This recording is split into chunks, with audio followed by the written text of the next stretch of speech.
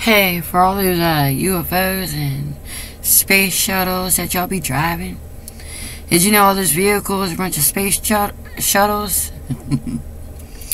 Don't you need a driver's license through the FBI for that? Under the federal law? It's not like it's a conspiracy or something. Because I had to have a driver's license just to get gas to the UFO.